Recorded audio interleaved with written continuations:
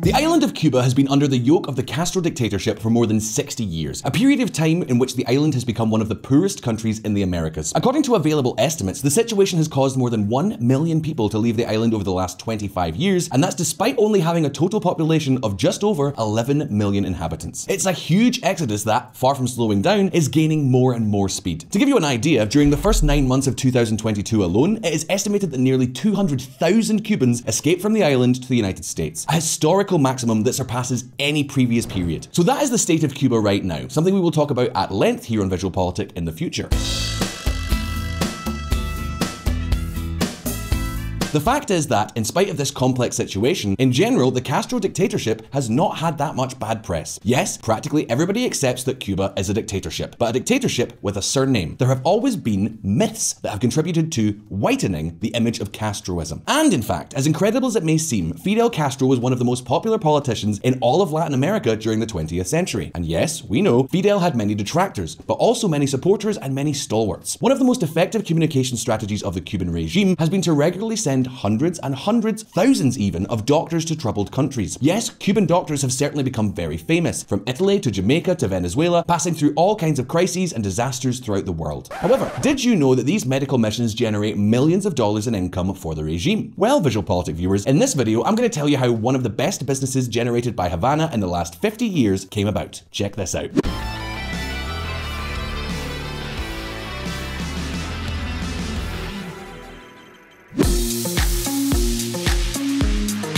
Over the years, Cuban medicine has become one of the great legends of the Castro regime. I'm sure almost all of you have heard this story. That of a people punished by the diabolical US blockade who, despite everything and overcoming all adversaries, has managed to build a healthcare system at the forefront of the world. Too bad, the real story is quite different, especially if you're an average Cuban Joe, or Jose. Yes, Cuba does allocate a large chunk of its resources to the medical system. It is estimated that approximately 11% of its GDP. Supposedly, this has allowed for relatively good statistics in areas such as average life expectancy and infant mortality. However, there is a problem. This Oxford study you see on the screen suggests that the statistics are manipulated and that they are also biased by their own economic situation. For example, there are virtually no cars, and without cars, there are no fatal road accidents. What's more, in Cuba, there is not a single healthcare system, but two different systems which coexist.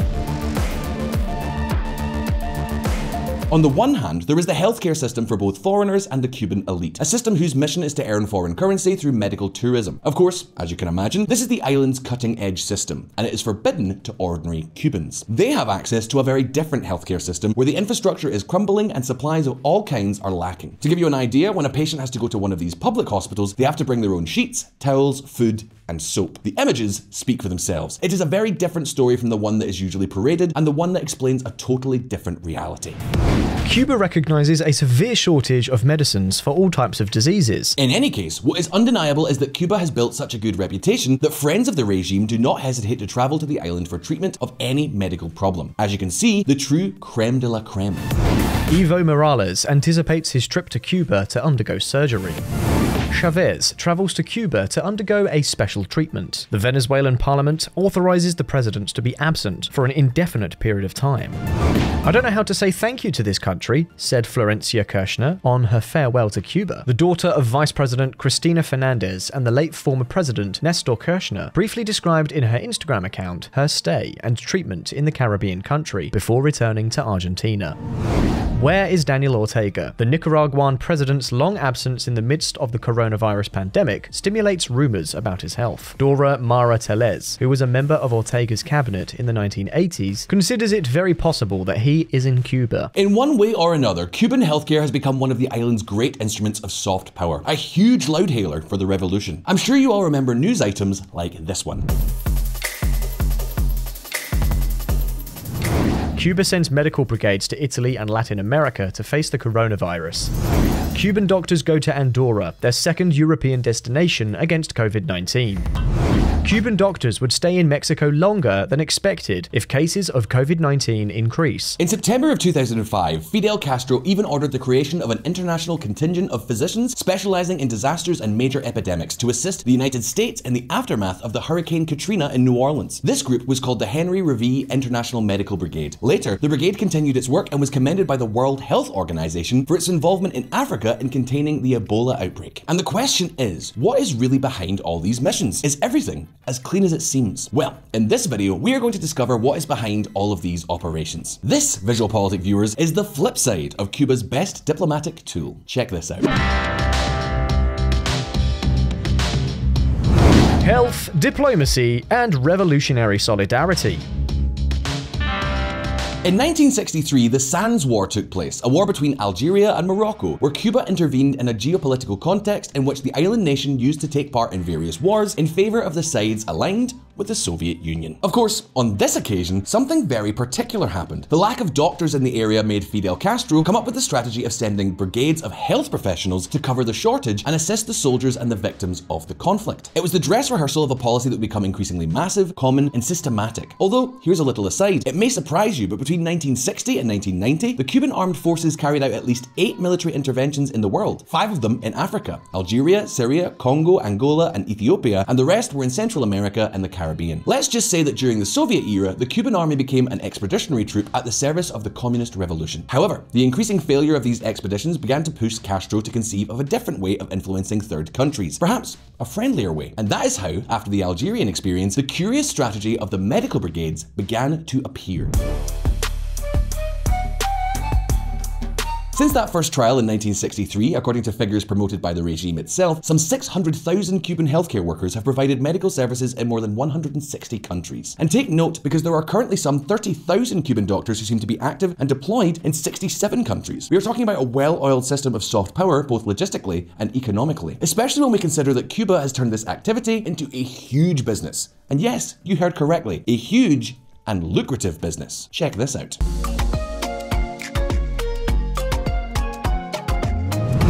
A very profitable business for the regime. Cuba is traditionally a hermetic country in everything that involves the government. That's the thing about dictatorships. They're not exactly the most transparent places. However, in spite of all this, since the year 2000, certain methods and rules regarding the recruitment and financing of medical programs around the world have become known, which, to tell the truth, do not sit well with the most basic rights of any worker. And somewhat later, in March 2010, the Cuban government issued Resolution number 168, which establishes the disciplinary regulations for Cuban civilian workers serving abroad as collaborators. Check this out.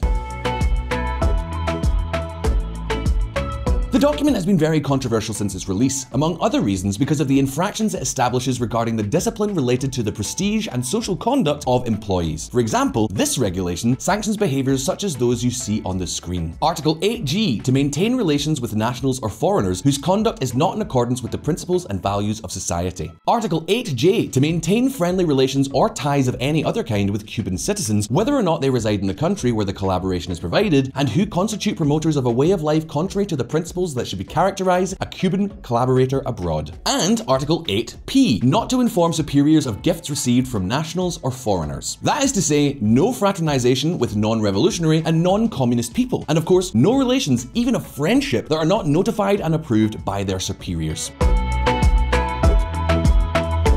And these are just 3 examples of a long list of disciplinary regulations that regulate every aspect of the life of medical workers abroad. And of course, all Cuban doctors are subject to the penal code in the event they allow themselves to be tempted by the capitalist comforts that many find in the countries where they render their services. The public official or employee in charge of fulfilling a mission in another country who abandons it, or having fulfilled it, or having been requested at any time to return, expressly or tacitly refuses to do so, incurs the penalty of deprivation of liberty from 3 to 8 years. Article 176.1 of the Cuban Penal Code. In view of this, I don't know, it doesn't seem that such a strict code with extensive control over the lives of workers fits well with the image of volunteering doctors coming to provide altruistic help. And the question is, will there be a backlash? Well, the truth is that in 2009, the United Nations Special Rapporteurs on Trafficking in Persons of Contemporary Forms of Slavery dedicated part of their work to Cuba and the economic circuit designed to raise millions of dollars from these missions, which were no longer viewed as so humanitarian. Among other things, the rapporteurs asked the Cuban government to explain this information and take action. The government of Cuba would receive a sum of money from the host governments and pay the workers a portion of those funds. In countries where the host government pays the Cuban worker directly, the Cuban worker must pay back to the government of Cuba a percentage of his or her salary, which would increase from 75% to up to 90% of his or her monthly salary. UN Special Rapporteur on Contemporary Forms of Slavery 2019. That is, not only can they not have unapproved relationships, refuse to work, or seek to settle in another country, but Cuban health workers are also not paid in a manner consistent with the work they're doing.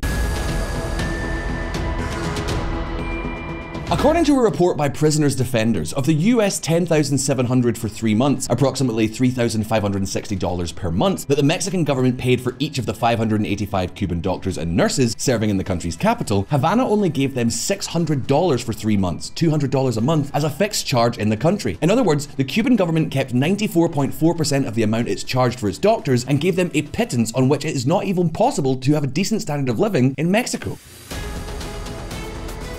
But that's not all. The UN officials also asked for clarification on the working hours and schedules that the health workers are forced to work.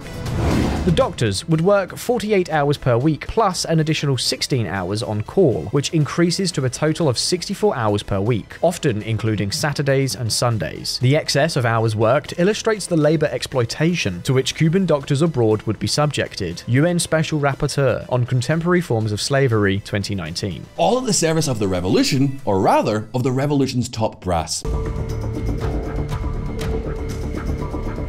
And these conditions were precisely the ones that made the European Parliament itself condemn the Cuban medical mission system in June 2021. For the first time, a major political institution clearly pointed out the real nature of the Cuban missions. The European Parliament condemns the systemic violations of human and labour rights committed by the Cuban state against its health personnel sent to serve abroad on medical missions. European Parliament resolution of 10th of June 2021 on human rights and the political situation in Cuba. But wait a minute, because beyond labour exploitation and diplomatic influence and soft power, Cuba's health missions may have another, much more dodgy objective, no less than directly exporting the revolution. Check this out. Beyond appearances. Venezuela has probably been the country where Cuban medical missions have intervened the most. In fact, Hugo Chavez himself made the issue one of his campaign axes in the 2012 presidential elections. ¿Te dan cuenta? Todo eso lo cerraría el majunche. Todo eso se acabaría. Porque lo primero que ellos harían sería expulsar a esos hermanos y hermanas nuestras que han venido aquí a servirle al pueblo venezolano, pero que la burguesía venezolana odia. Los hijos y las hijas de Fidel Castro, el padre de todos los revolucionarios de este continente.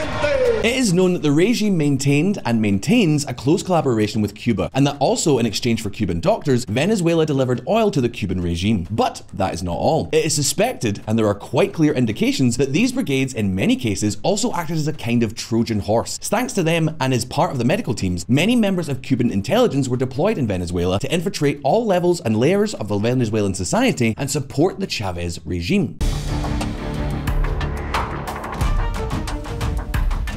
That is why when the Mexican government of Andrés Manuel López Obrador recently announced a similar, though much smaller program of Cuban doctors, alarms were raised about the consequences this could have. About the risk that the Cuban intelligence might try to take advantage of these missions to do the same thing it had done in Venezuela, to try and control the country and sow the flame of the revolution, or at least use the network to develop and exploit illegal businesses to gain influence and foreign currency. Given that in this case the deployment is very small, the real risk seems very limited. But what can I say? Having Cuban intelligence services operating openly in a country does not seem like the best idea in the world. Well, this is the flip side of the Cuban medical missions. These missions do not only exploit thousands of health workers as if they were slave labor, but the regime uses them as an instrument of white power and even as a mechanism to infiltrate other countries. So the next time you see any news about these agreements, pay attention, because this is one of the most important strategies of influence and foreign currency generation for one of the most influential dictatorships of recent decades. Because as you know, in international politics, what seems honest can hide a terrible reality. But having said that, it's over to you. Did did you know this modus operandi of Cuba around the world? What do you think of this type of strategy? Leave us your impressions in the comments and let's open a respectful debate. And if you found this video interesting, don't forget to like and subscribe to all of us here on VisualPolitik if you haven't already done so. Thanks very much,